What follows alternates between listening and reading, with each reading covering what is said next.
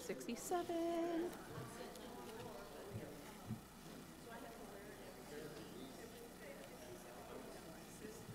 In the summer, usually what we do is we sing through all the verses anyways. So we're doing the history thing, so the composition is two, I mean, all of it is two-part, being the words and then the tune that goes along with them. But people choose the hymns they want, or how does that work? I choose them based on the lectionary. Oh, And try to make it fit with whatever scripture we're talking about. oh, okay. So, but I'm like taking into consideration people's requests and things that they like. I And see. so, Okay. All right. and Well, do you have that'd any be nice. favorites? I like them all. Yeah. But I might have a favorite or two that I might Yeah, sure. mention. Okay, that'd be great. Thanks, Reyes. Trust and obey. Let's see. Oh, yeah. Oh, just the first two verses on that. First two verses. Trust.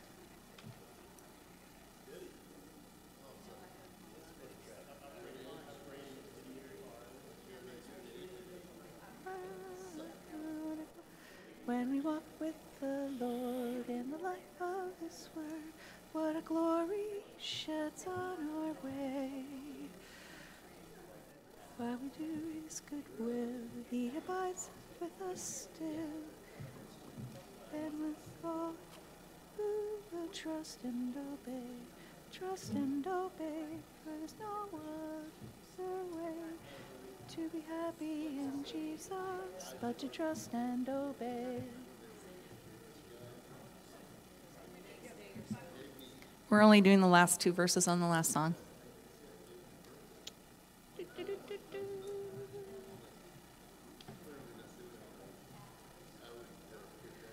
Trust and obey. There's no other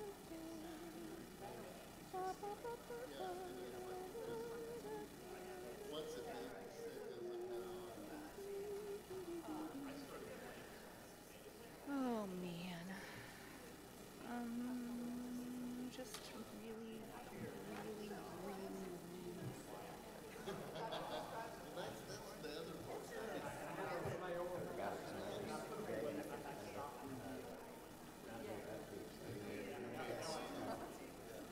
What's the secretary? Kim? Yeah, I thought it was two names.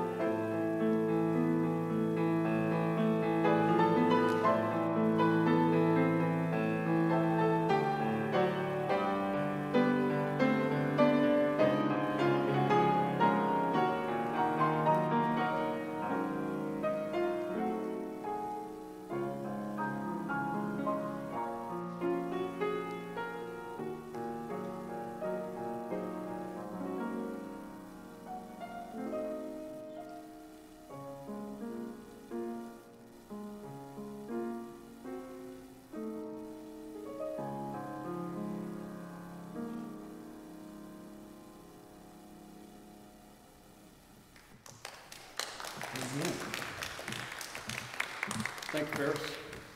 Maybe I'm just a little bit too loud. Just bring me down just a touch. Good morning.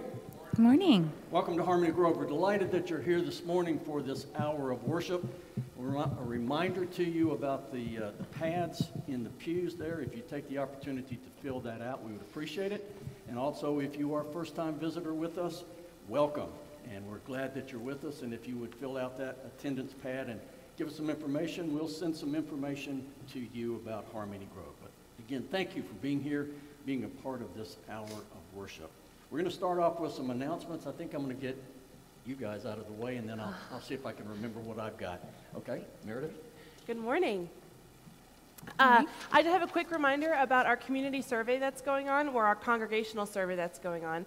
A couple weeks ago, we had a listening lunch where a lot of you filled out this survey already, but then we put it out online for anybody who wasn't able to attend in person, our online community, and just our people who were helping out who weren't able to actually speak during the luncheon. So if you have not already, please take a moment to fill out the survey. It's 8 questions. It'll take you about 8 minutes if you give it some thought, or it can take you as long as you want. But please do this. It is available online on the What's Happening. But you can also see me after the service today and scan this handy-dandy QR code, and it'll pop up for you right there on your phone. And you can do it before you leave church today. Thank you. That's for those of us that know how to use our phone, though. Right? Okay. Gretchen? Well, we do have VBS registration available online, and I am still looking for a volunteer to be our mascot puppet for the year. So if that sounds like something that you might want to do, you're, hiding behind the stage, so you don't really have to be up in front of people, but I just need your voice and your hands. I'm looking for that. Thanks. Okay. In your bulletins, you'll find an insert about Wesley Woods. This is the Sunday where Wesley Woods takes up their annual offering. So if you are so inclined, follow the information along there. Also a reminder that Tuesday, Joy Club, 11:30 in Pollard Hall. And this coming Sunday, Leadership Board meeting. Also, if you have, not agenda items, but if you have a report, would you get that report in by Wednesday? We would very much appreciate that. No other announcements? Okay. If you would stand and join me in our call to worship. Before God spoke the first word of creation, there was love. Before anyone entered the sanctuary this morning, love was already here. When we draw our last breath and leave this world, love will be waiting for us. That love is God. Now let us worship God. Let's pray. Gracious and loving God, we thank you for the opportunity to gather in this place. We thank you for the blessings of life, and we thank you for our time together.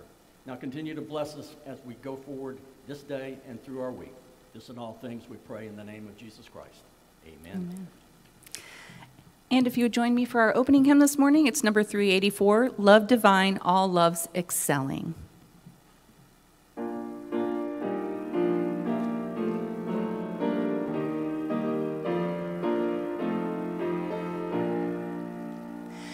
Love divine, all loves excelling, joy of heaven to earth come down.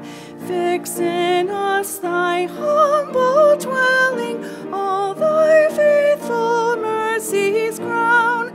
Jesus, thou art all compassion, pure unbounded love thou art. Visit us with thy salvation, enter every trembling heart. Breathe, oh breathe thy loving spirit into every troubled breast. Let us all in thee inherit, let us find that second rest.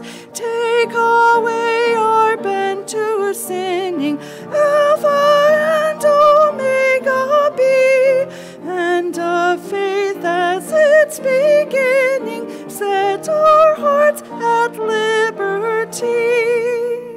Come, Almighty, to deliver, let us all thy love receive, suddenly return, and never, never more thy temples leave.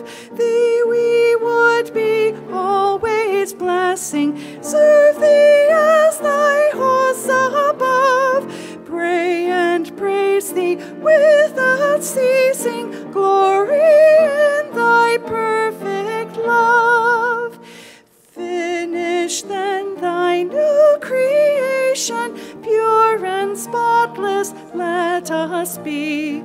Let us see thy great salvation, perfectly restored in thee, changed from glory into glory, till in heaven we take our place, till we cast our crowns before thee, lost in wonder, love, and praise.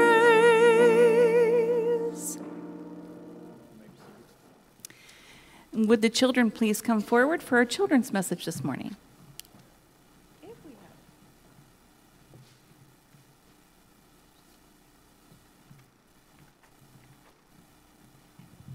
And they are probably downstairs in the nursery because we do have nursery today. But I'm just going to deliver my children's sermon from here.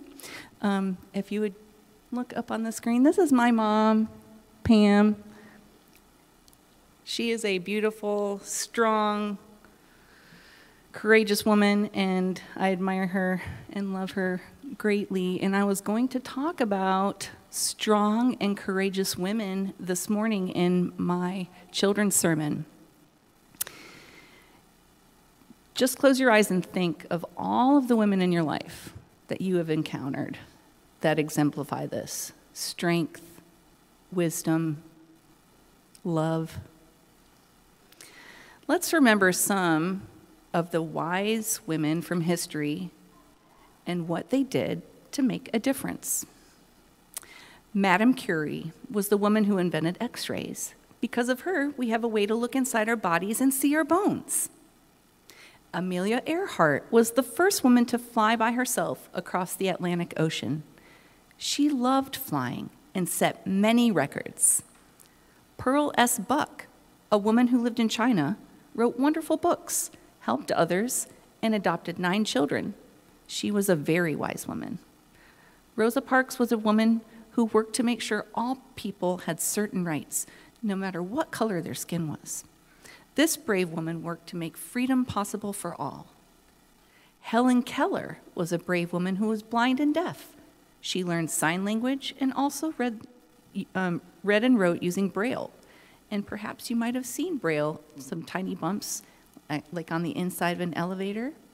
She worked very hard to help other people who had lost their sight. Pocahontas was a wise Native American woman who used friendship to make peace between Native American people and the settlers. The Bible tells us about another strong, wise woman, and her name is Esther. She was a beautiful Jewish queen, and she learned that her people were going to be harmed. She went to the king and asked, in a very brave and wise way, for his help. The king agreed to help her. Even to this day, the Jewish people celebrate a holiday each year as the days in which the Jews had rest from their enemies and turned them from sorrow to gladness. And that's from the book of Esther, chapter 9, verse 22. These are just a few of the women who have made a difference in our world. And all of us can learn from these women and give thanks for the strong, wise women in our lives. Happy Mother's Day to all of the strong, wise, amazing, and wonderful mothers out there. Will you pray with me? Dear God, thank you for making our beautiful mothers. May you bless their special day with peace, love, and joy. Lord, we also pray for mothers who have lost their children and children who have lost their mothers.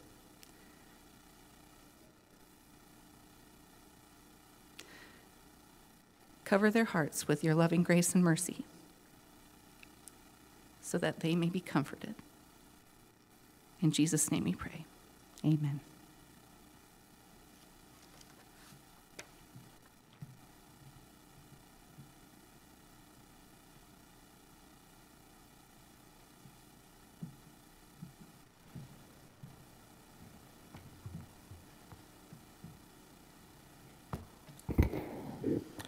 Today's Bible reading comes from Psalm 66, verses 8 through 20. Hear these words.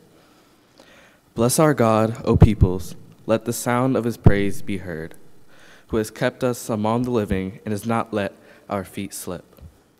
For you, O God, have tested us. You have tried us as silver is tried. You brought us into the net. You laid burdens on our back. You let people ride over our heads. We went through fire and through water, yet you have brought us out to a spacious place. I will come into your house with the burnt offerings. I will pay you my vows, those that my lips uttered and my mouth promised when I was in trouble. I will offer to you burnt offerings of fatted calves with the smoke of the sacrifice of rams. I will make an offering of bulls and goats. Selah. Come and hear, all you who fear God, and I will tell what he has done for me. I cried aloud to him, and he was extolled with my tongue. If I had cherished iniquity in my heart, the Lord would not have listened. But truly, God has listened. He has heard the words of my prayer.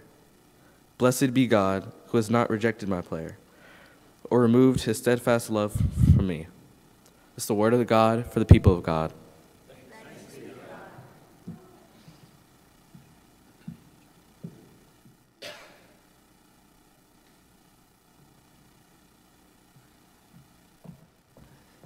Good morning. Would our ushers come forward to receive today's tithes and offerings?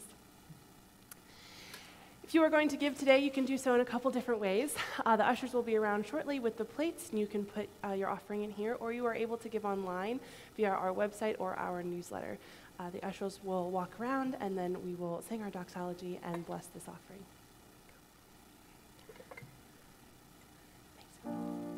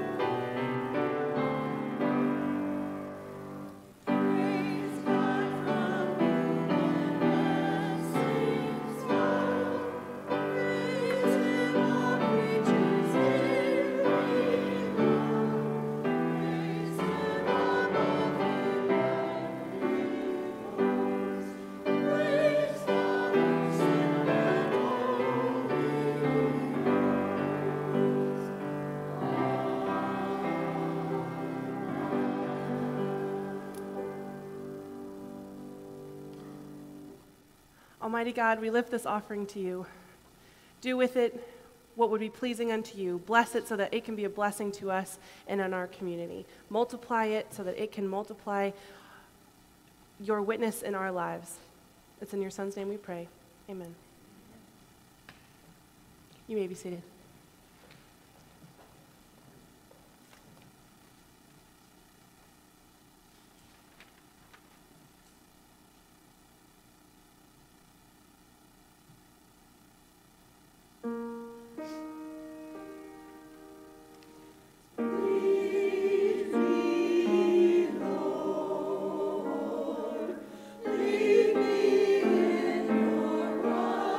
Righteousness,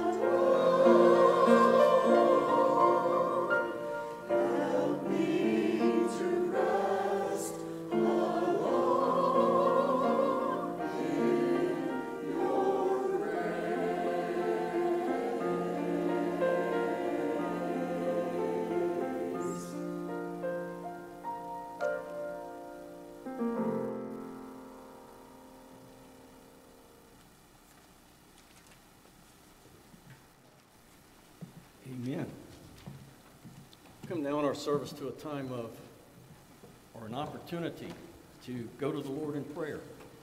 And as we have done over these last few weeks, I'm coming down to the rail, and I invite you to come up as well if you'd like to. You don't have to. All I'm doing is offering this opportunity for you to come to the rail. But as we do, I want you to be thankful for the moms in your life. A little bit of a special prayer this morning for moms, but also I just want you to be especially mindful of the moms in your life. With all of that, let's go to the Lord in prayer.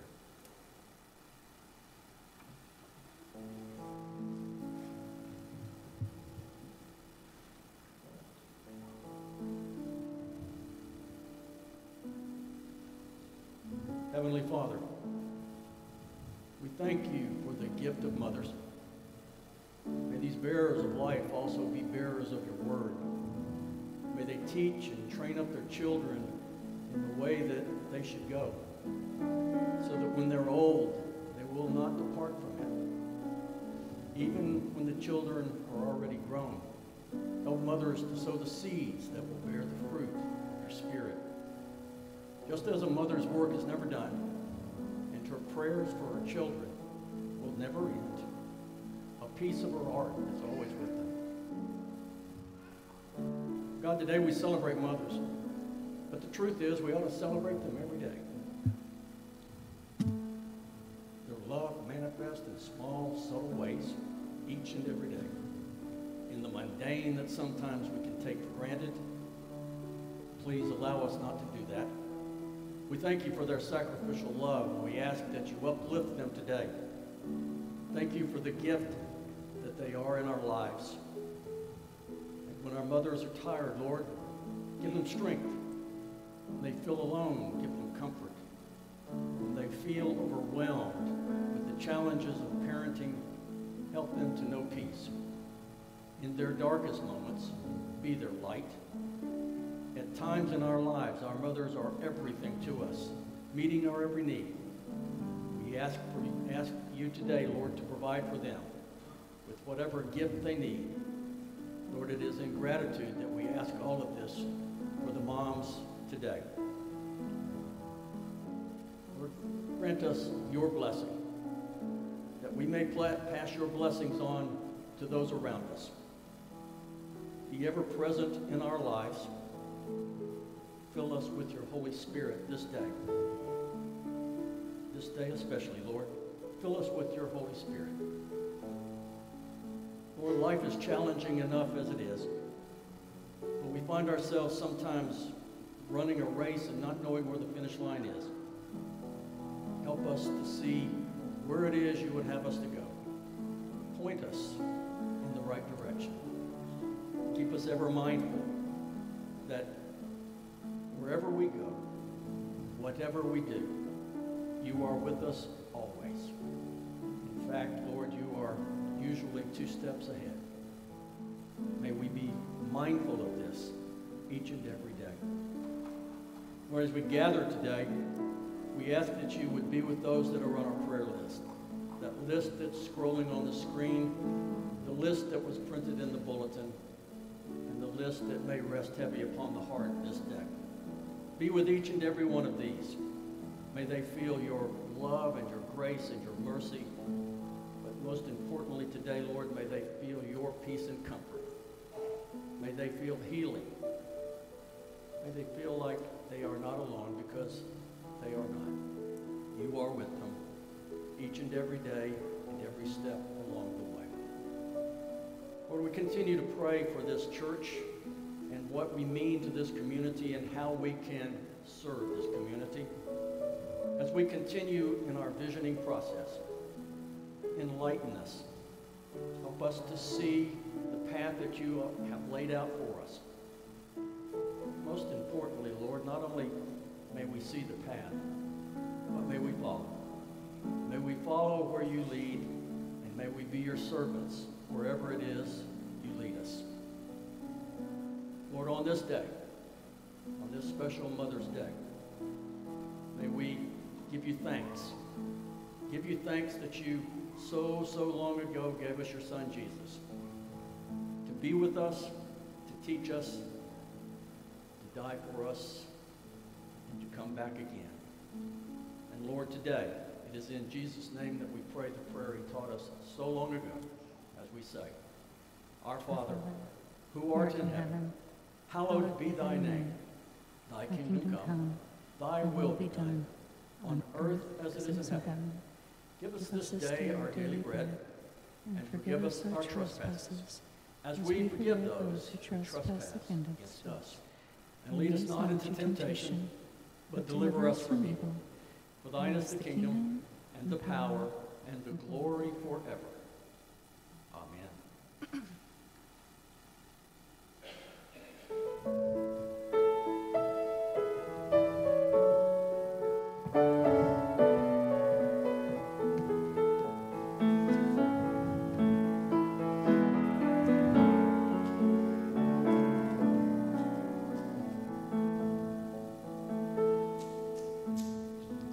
Take my life and let it be consecrated, Lord, to thee.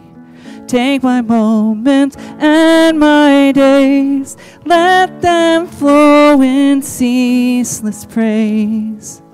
Take my hands and let them move at the impulse of thy love.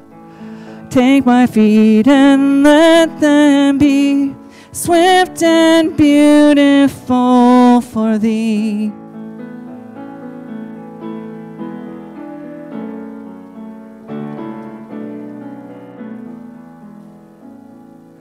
Take my voice and let me sing, always only for my King. Take my lips and let them be filled with messages from thee. Take my silver and my gold, not a mite would I withhold. Take my intellect and use every power thou shalt choose. Here am I, all of me. Take my life, it's all for thee. Take my will and make it thine, it shall be no longer mine. Take my heart, it is thine own, it shall be thy royal throne.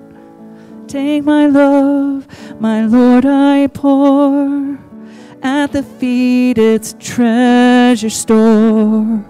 Take myself and I will be ever only all for thee. Here am I, all of me. Take my life, it's all for thee. Take my life, let it be consecrated, Lord, to thee. Take my moments and my days, let them flow in ceaseless praise. Take my hands and let them move at the impulse of thy love. Take my feet and let them be swift and beautiful for thee.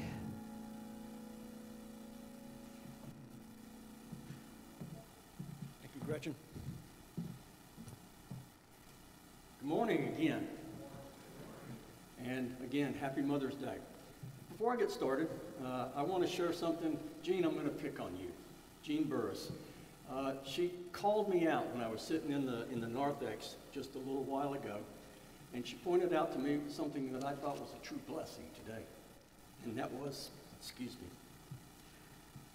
64 years ago, Mother's Day. 64 years ago, she and Don had their first date at church across the way on Mother's Day 64 years ago. So I appreciate you sharing that with me. That is a true blessing to each and every one of us. So thank you for that. All right, with that, I want to relate to you a story this morning about Mark Twain. And it goes like this. Mark Twain encountered a ruthless businessman when he was in Boston one summer. He was traveling along, and this guy was bragging. He bragged that nobody ever got his way once this man set his mind to doing something. So he told Mark Twain, before I die, I'm going to make a pilgrimage to the Holy Land. I'm going to climb Mount Sinai, and when I get up there, I'm going to read the 10 Commandments at the top of my voice. Not impressed even for just a little bit, Mr. Twain replied, I got a better idea than that. Why don't you stay in Boston and keep those 10 Commandments? The businessman was talking about something that was on his bucket list. But for me, the idea of that story rests upon the idea of obedience. In John chapter 13, Jesus gives his disciples a new commandment. He said, I give you a new commandment, that you love one another, just as I have loved you. You should also love one another. By this, everyone will know that you are my disciples, if you have love for one another. In our scripture, which that was not the scripture for today, but in our scripture today, Jesus is going to give those disciples something else new to ponder. So our scripture this morning does indeed come from John, but it comes from the 14th chapter, beginning with the 15th verse. Would you stand in reverence to the gospel this morning? Hear now the inspired word of God. If you love me, you will keep my commandments, and I will ask the Father, and he will give you another advocate to be with you forever. This is the Spirit of truth, whom the world cannot receive because it neither sees him nor knows him. You know him because he abides with you, and he will be in you. I will not leave you orphaned. I am coming to you. In a little while, the world will no longer see me, but you will see me. Because I live, you also will live. On that day, you will know that I am in my Father, and you in me, and I in you. They who have my commandments and keep them are those who love me. And those who love me will be loved by my Father, and I will love them and reveal myself to them. This is the word of God for the people of God. Thanks be to God. You may be seated. Let us pray. Loving God, again, we are a blessed people. You call us your children, and for that we are ever grateful. But sometimes, Lord, we act like little children when we don't follow the rules, when we don't listen, and yes, even sometimes when we rebel against us or against you. Forgive us, Lord, for those times when we think more of ourselves than we think of you. Continue to pour out your grace and love upon us and show us the way. And finally, Lord, may the words of my mouth, the meditation of my heart, be acceptable to you, Lord, my strength and my Redeemer. Amen. In our reading today, Jesus gives those disciples a new commandment, a new rule, if you will. If you love me, you will keep my commandments. We need to remember that this passage is before Jesus' death and resurrection. The things that Jesus is talking about here have not happened yet. They will happen after the resurrection.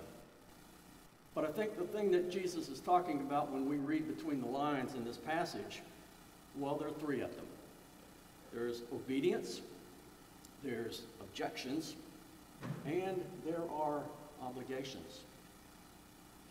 So if we look at those three, the first one is obedience. What is it about obedience that we as human beings have a hard time with? What is it about minding, about following the rules? What does that mean to us? Well, to me, it has a lot to do with the idea of doing. As you may have heard in the last couple of weeks, Dr. Charles Stanley passed away.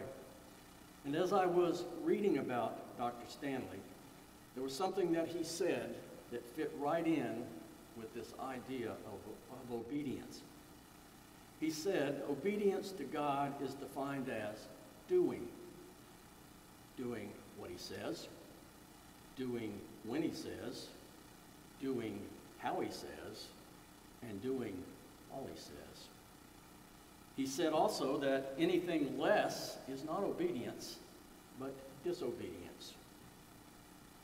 You see, our problem, and I'm not just talking about Jim here, I'm talking about all of us as a whole, but our problem is that many times we try to take matters into our own hands. And we try to solve all the problems in our lives and in some cases in other people's lives. And when we do that, we try to make all the decisions. The problem with that is that when we try to make all the decisions, we're taking God out of the picture. Taking God totally out of the picture. And when we take God out of the picture, we are showing disobedience to God. You know, God's not going to lead us astray. Is there anybody in here by a show of hands that can tell me when God has ever led you astray? That's kind of what I thought. God won't lead us astray. And all we need to do is to listen and to follow. We have a lack of obedience, and not only do we have a lack of obedience and the will to follow sometimes, but we're also full of objections.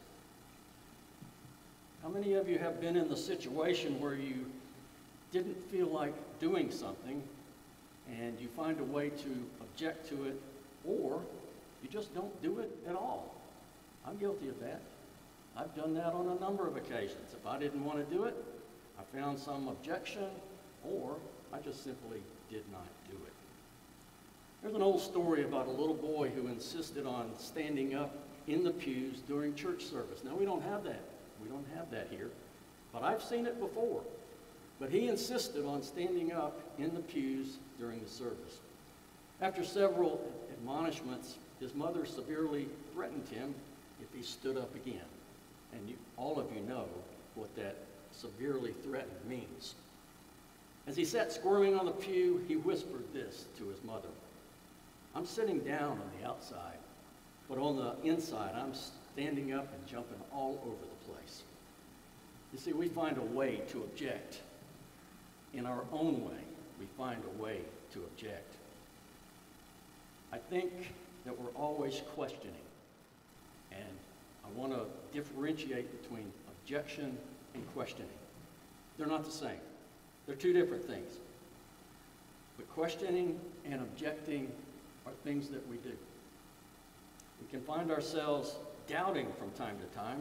That's just a part of our nature. But questioning, I think, is something that leads to discussion. It leads to answers. Maybe it even sometimes leads to the solving of problems.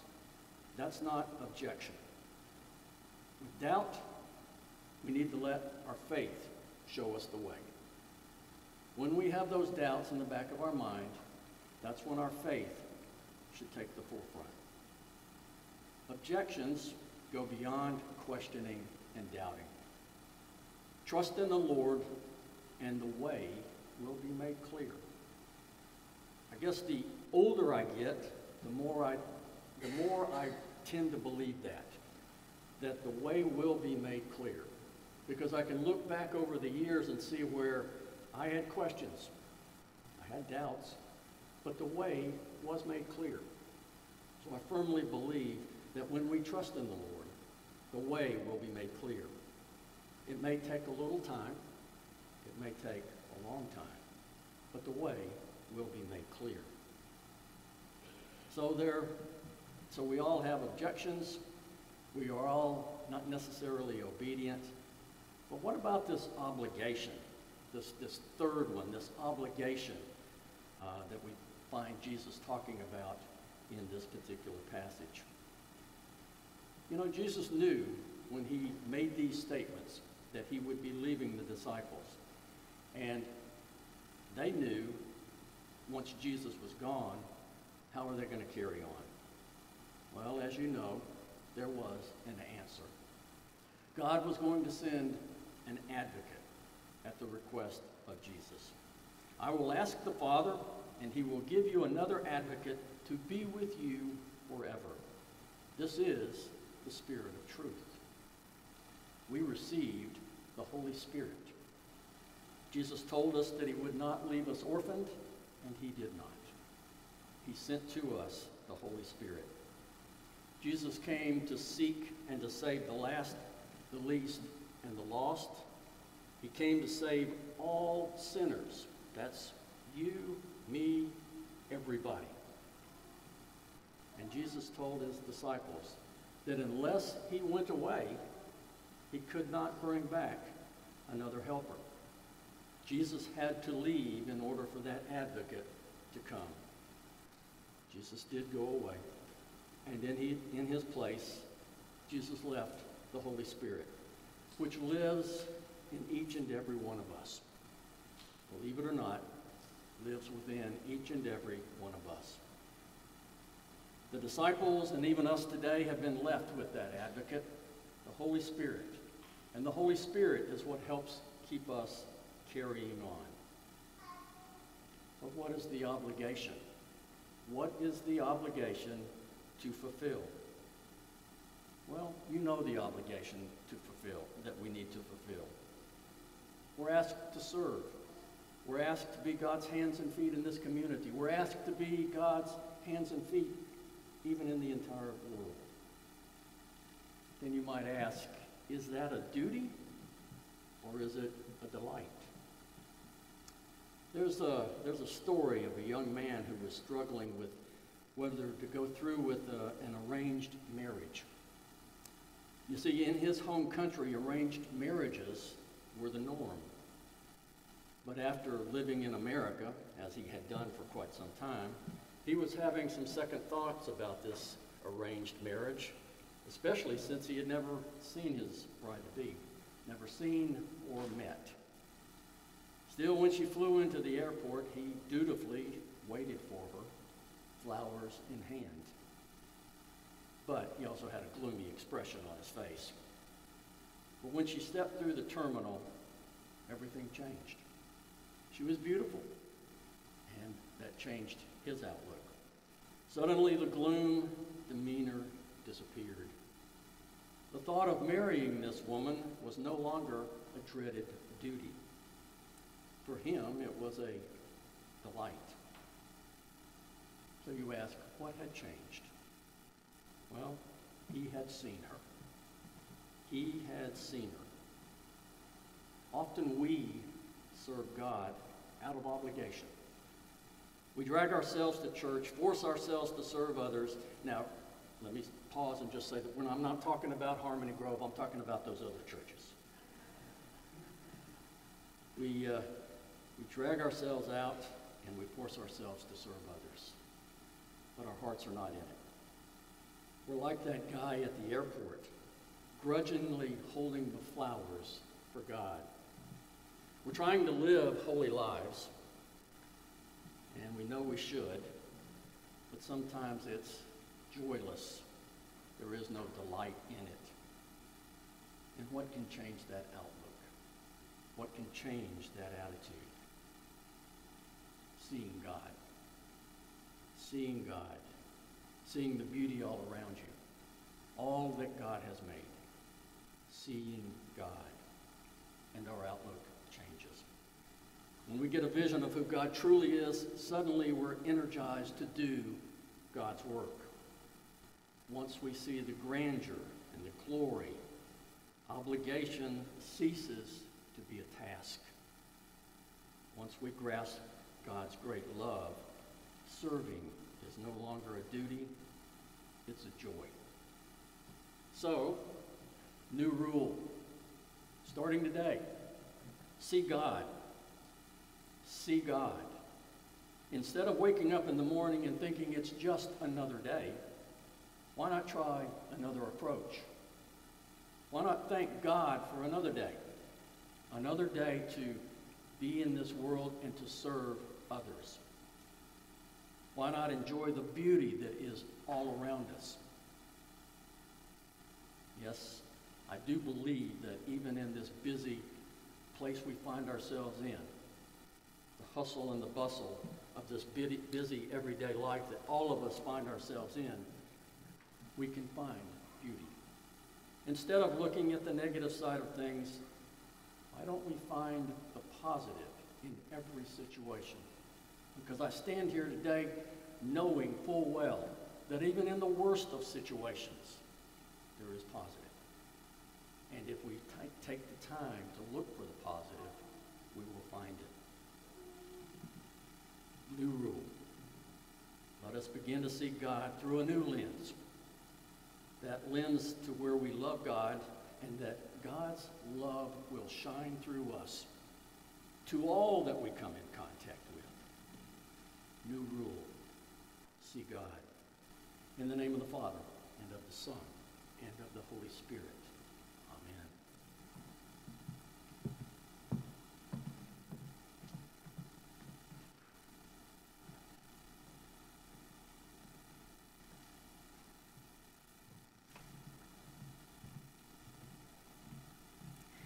Would everyone please stand and join me for our closing hymn today?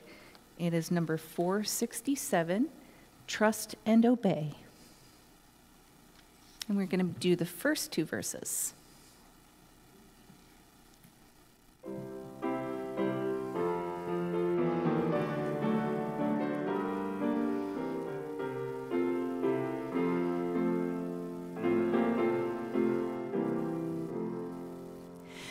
When we walk with the Lord in the light of His word, what a glory He sheds on our way. While we do His good will, He abides with us still, and with all who will trust and obey. Trust and obey, for there's no other way to be happy in Jesus but to trust and obey. Not a burden we bear, not a sorrow we share, but our toil He doth richly repay. Not a grief or a loss, not a frown or a cross, but is blessed if we trust and obey.